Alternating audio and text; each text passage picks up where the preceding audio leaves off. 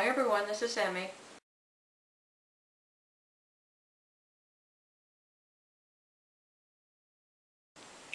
Okay, to make my veggie burgers, I'm going to start with my dry ingredients. I have here half a cup of whole wheat flour. I have a cup of rolled oats. I have a tablespoon of granulated garlic and a tablespoon of dehydrated onion flakes. I've got 2 heaping tablespoons of parsley.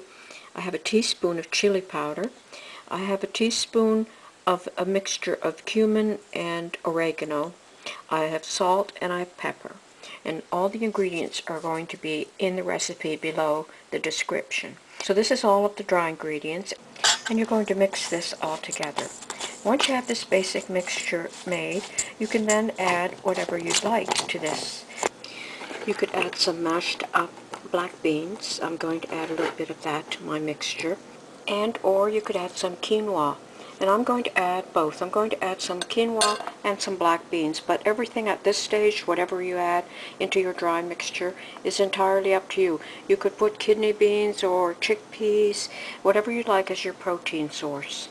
So here I've added a half a cup of quinoa and about half a cup of black beans, and I'm just going to mix all this mixture up.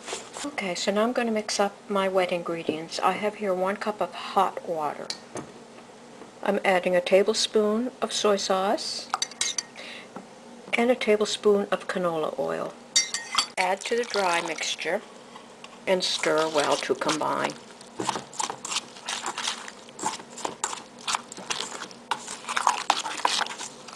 Like that. Now that's going to be running.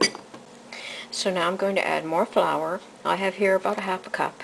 I'm going to add the entire thing. I'm using whole wheat flour, but you can use white flour, just any flour that you like. And what I'm looking for is a thick mixture that's going to hold together when I try to shape it into patties. That's not thick enough, so I'm going to add a bit more. Okay, so I've added another 1/4 of a cup, and I'm going to mix and see if this is better. And I can tell right away that this is going to be fine. I have some canola oil in the skillet, and I'm going to add my mixture, and you can see how it's staying together. And I'm going to cook these until I can slide my spatula underneath. And this is already not that bad, so I'm just going to flip it.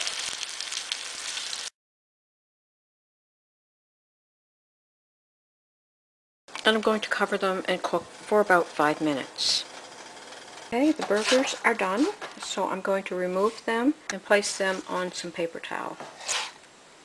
Okay, so now I'm ready to assemble my burger.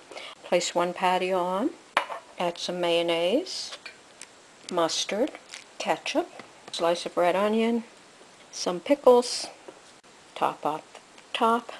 That look delicious.